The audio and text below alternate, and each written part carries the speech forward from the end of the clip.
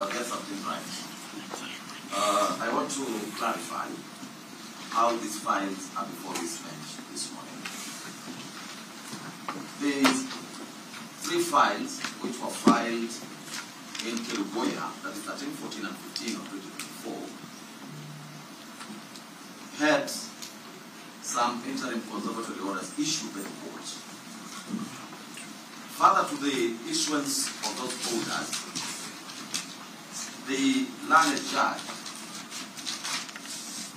made further orders requesting the Honorable Chief Justice to empanel a bench. Those files were transmitted on the basis of that order to the Honorable Chief Justice's office on the 18th of October 2024. On that very day, the Honorable Deputy Chief Justice empaneled this bench to hear those matters. Thereafter, applications were filed online. I think you are all aware that we are operating online. Applications were filed online. When those applications were filed online, those are the ones which this bench gave directions for these matters to appear before us today. That is why we're here, and that is the trail, that is the paper trail as to why we're here this morning. So I reiterate the position taken by the presiding judge that we will not be comfortable dealing with any other files, even if it's related to this file, which we did not give directions for it to appear here today. So I think we can now proceed on the basis of that clarification. Thank you, Judge. My Lord, yes, just a minute, please. Perhaps just to add that the numerous other petitions that are coming up, I think the process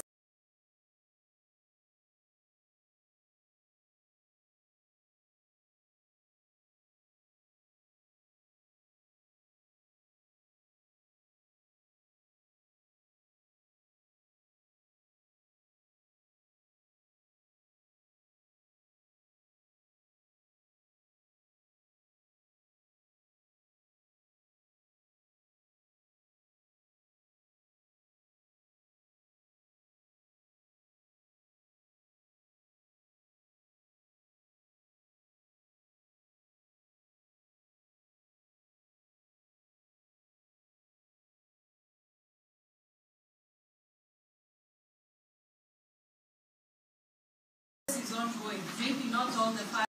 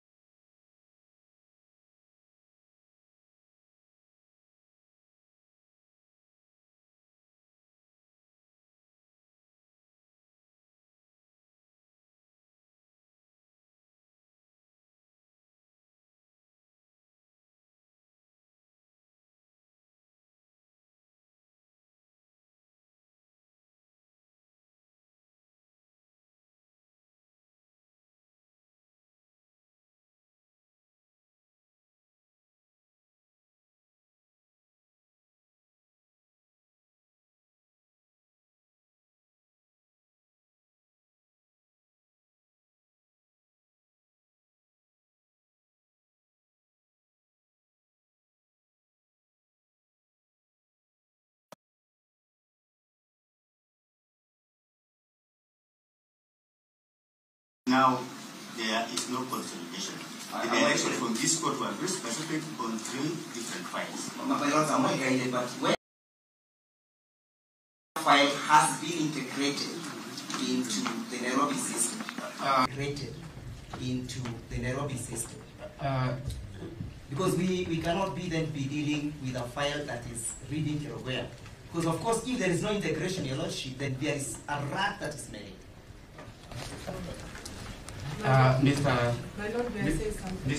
Let me answer you. You said that records speak for themselves. And for record, matters which came from Kerugoya came with their own record.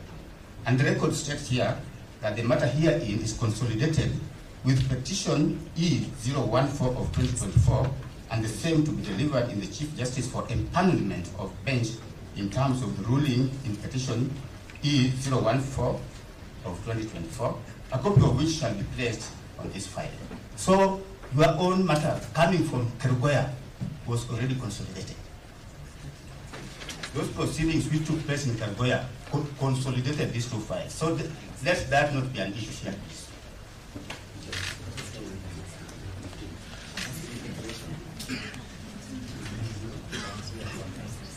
On the directions issues on 11th by Judge Richard Mwongo, these were the directions. The petitioner in E014-2024 to serve their amended petition on all parties. Similarly, the petitioner in E013-2024 to serve their petition on all parties. Respondents to the petition to file their responses by noon of 17th of October 2024.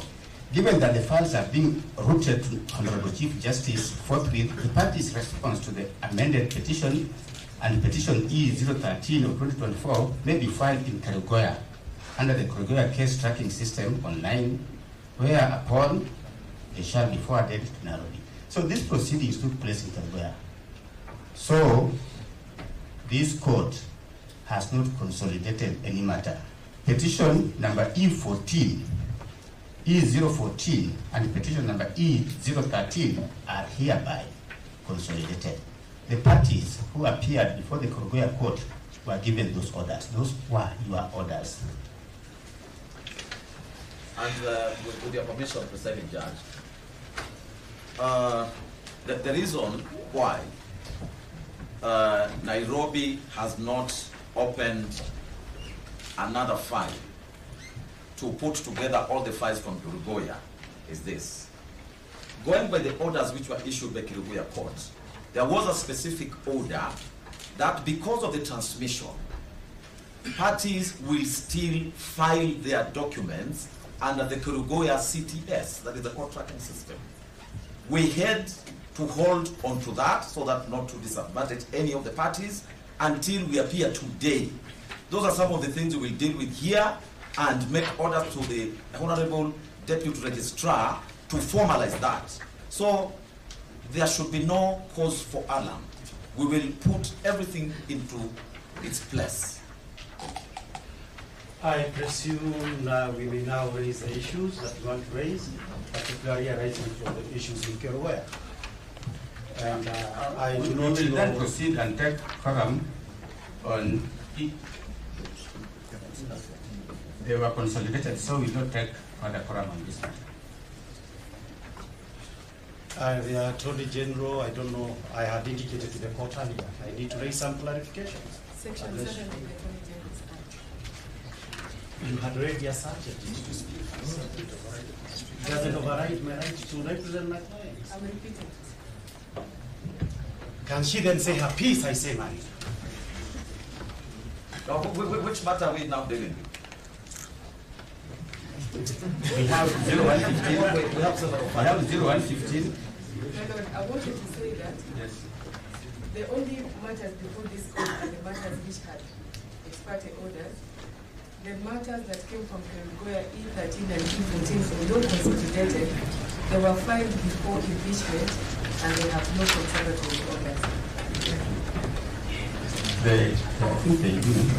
We have E15. E15 has conservatory orders, but E13 and E14, although from Kerugoya, they were filed before impeachment and they had no conservatory orders.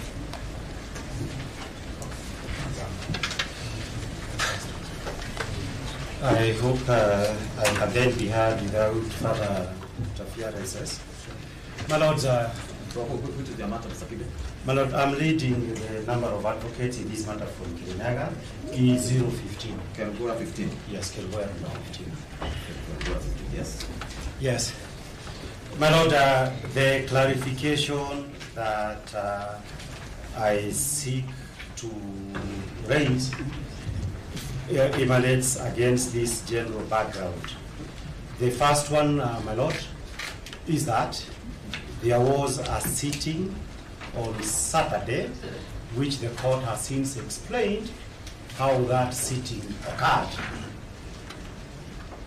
With regard to that sitting, my client wrote a letter to the Honorable the Chief Justice,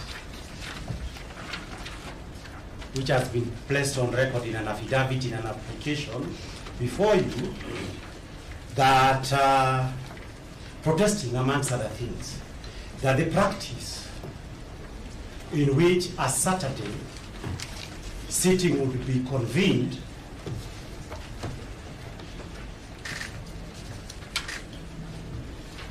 for purposes of hearing the executive and organs of government that have violated fundamental rights is a practice that is prohibited under the 2010 Constitution. That letter is on record. We do not trust that the Honorable the Chief Justice could actually do that because she knows the history about what used to happen. But we now learn, Your Lordship, sir, that you are convened by the Honorable Lady Justice Mwite, the Deputy Chief Justice. Lady, my lords, arising from that are one, a legal issue and a matter of Article 150. My lord, under the law, and we do this every day, I practice public law every day.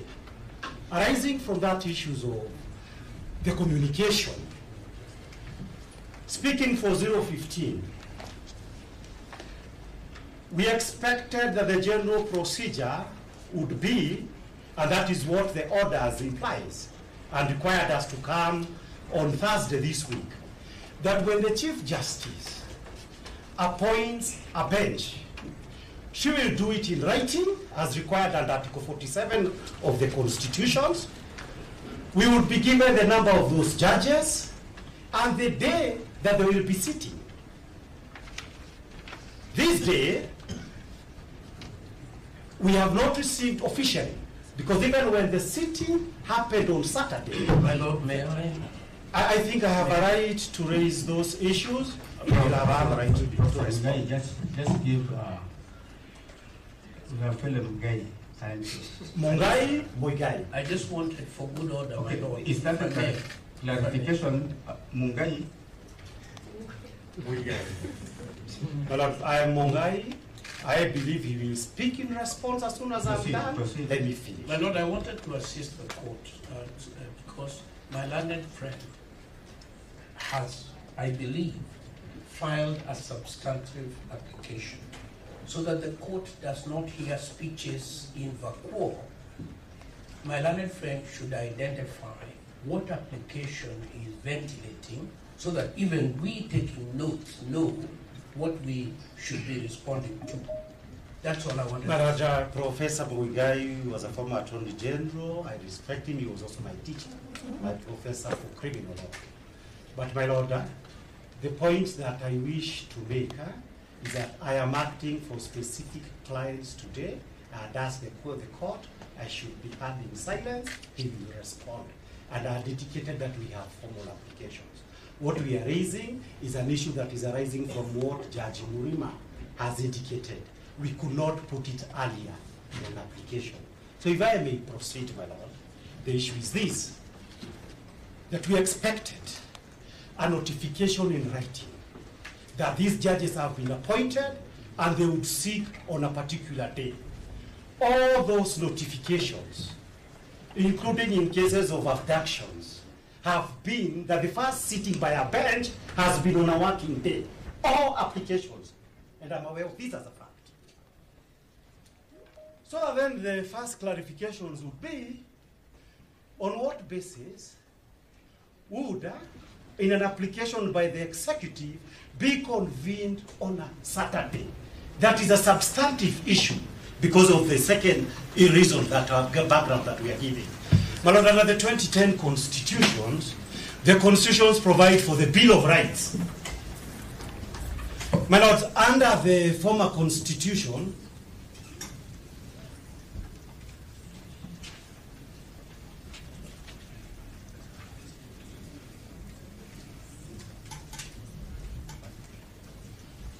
under the former constitution, we used to have a practice in which we had an officiary, a bill of immunities for the state, where the constitution, the state could conduct its business on weekends and outside court sitting hours. But because of that reason, that's why I'm saying this, we are sitting here pursuant to the orders made on a Saturday. And my lord, we are also sitting here pursuant to an order made by the Honorable the Chief Justice.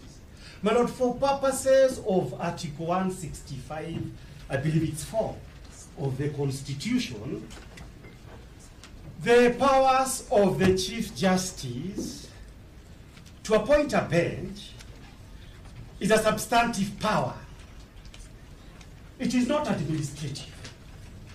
This power, my lord, cannot be shared by the Deputy Chief Justice or with the Deputy Chief Justice. And because it cannot be shared with the Deputy Chief Justice, it is the reason why I say two things. That our instructions is that we must move this court immediately to set aside that order on the basis of its unconstitutionality.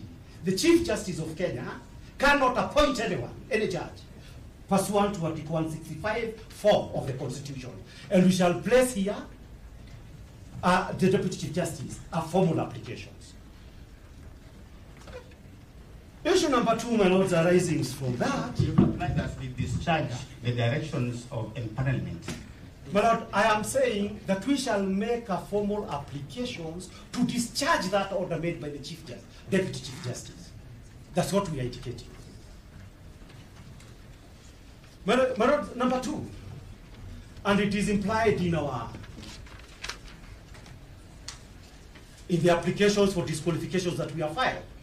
Number 2 is that we raise the issue that for purposes of the Saturday sitting and today's sitting, and the thing is out there in the streets and the Republic of Kenya, is that a special bench would be appointed for purposes of vacating the orders that were made.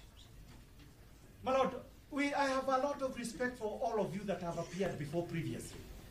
But my lord, pursuant to my instructions that would be the case, 3 issues worries us.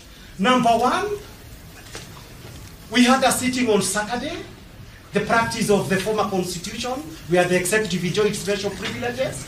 Number 2, my lord, is that we have confirmed that the only files that are before you are files where we have interim conservatory orders.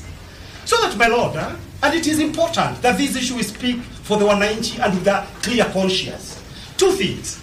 My lord, the first thing would be this, that if this matter is going to be conducted, like today, on the basis that only those matters where the Attorney General is itching to set aside conservatory orders are the ones that are going to be heard, there would be something wrong because other cases that are even officially before you and probably assigned to you by the actual Chief Justice of Kenya are still pending. So what was this where you prioritize the state? And it used to happen those days before we had a new constitution. Issue number 2, my lord, is this, the issue of bias. And this is bias by the Honorable... I think, Mr. Muigai, you are going beyond ordinary comments. If you have an application which addresses those prayers or those issues, I think you... Let me raise the other issue that does not have to do with those prayers. Well, the last issue, therefore, would be this.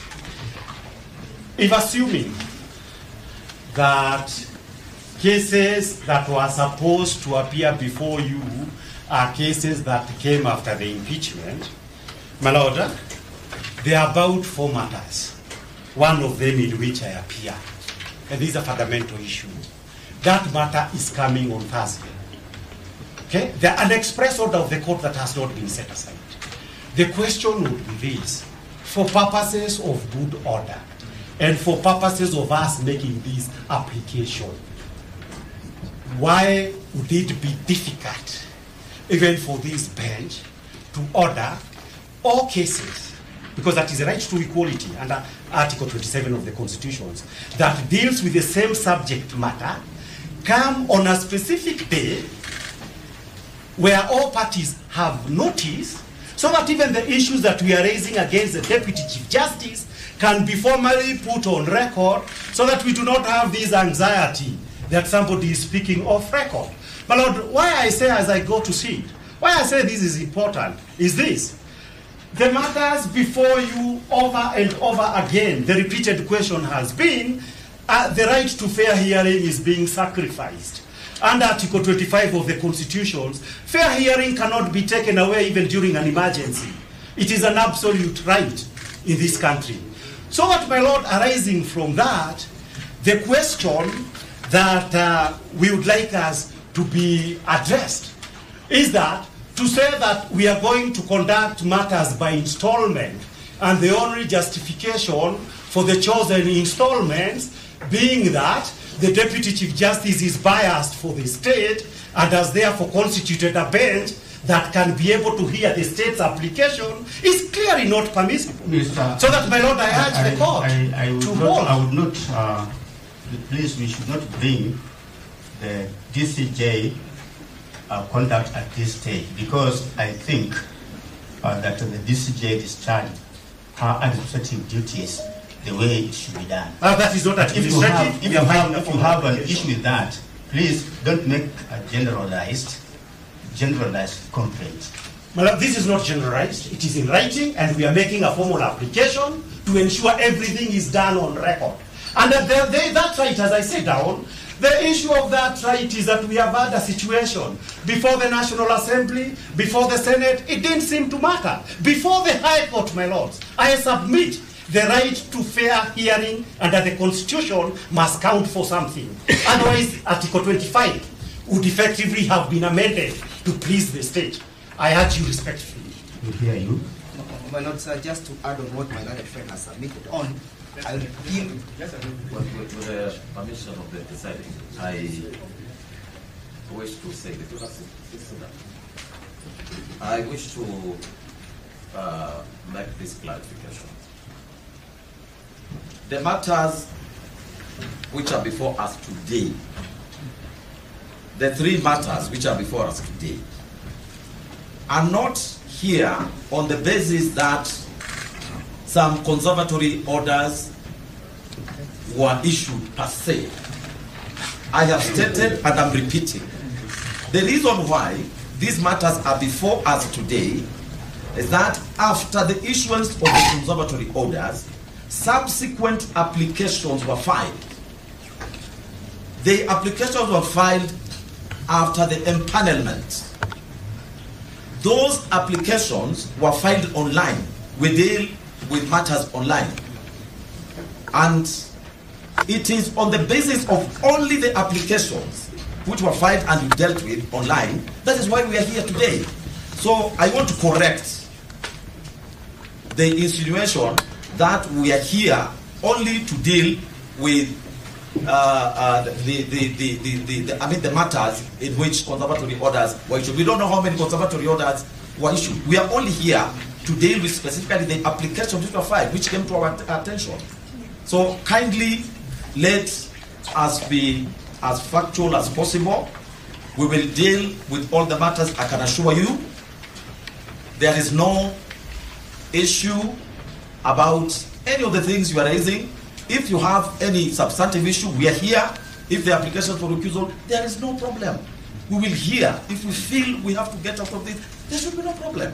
We are all here to defend the Constitution of Kenya. So don't you worry. Don't you worry. Give us time. Let's take this thing step by step, and we will do the best we can as a bench. Allow us to worry when we have ground.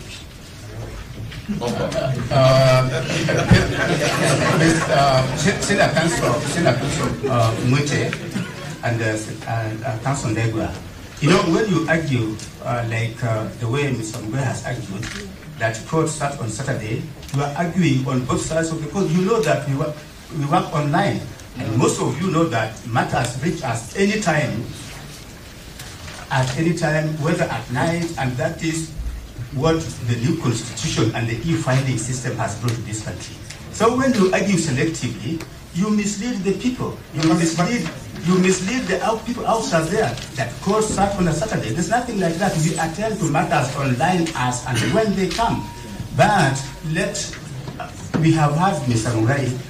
Let it not be an exchange between the court and yourself, because we are really very neutral party. Let us hear also from the other side. We haven't really. In E015 in Githu, the deputy president is the second respondent, first respondent. We haven't said our piece, and Elisha Ogoya will be making submission. But my Lord, do give us this very weighty matter. This E015 in Githu, the orders of your brother, Mr. Justice Mungo, were given at 4 p.m. Why did the file come from Kirinyaga to go to the Deputy Chief Justice? It is 2 hours drive from Kirinyaga. Where did the Deputy Chief Justice sit in the middle of the night on Friday? To give directions, permit us to articulate these issues for the sake of the nation. We are not just dealing with the removal and the challenge to the removal of the deputy president. We are dealing about the president that will be set for the removal of deputy presidents in future and the removal of presidents in future. Elisha.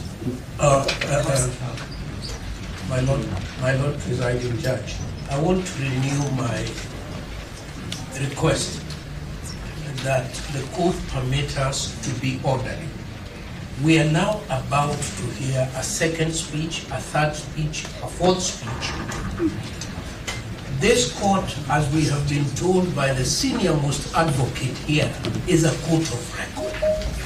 What application are we hearing so that we on this side can prepare to respond? We cannot respond to speeches. There is an application here, if I may, the Honorable P.K. Mwite. There is an application for the accuser of judges. It is the right of my learned colleagues to bring such an application. But having brought it, they should then confine themselves to it. Then we can respond to it. But we cannot sit here the whole afternoon listening to speech after speech intended for another audience other than this one. There is no other audience. Let us be clear on this. The applications before this court, we have stated which applications are in this court for hearing today. We have no authority to call any other file, because files, when there's a prayer for empanelment of a bench, those files go direct to the Honorable Chief Justice. So we have no authority to call any other file to ourselves. That will be quite unprocedural. So what we have here are the 3 files which we mentioned, in which there are interim orders where one party is seeking to lift those orders. If there is an application for recusal or whatever it is, I think you really need to put it on record so that we deal with it, and before any other thing, we can deal with it and dispose of it one way or the other. But I don't think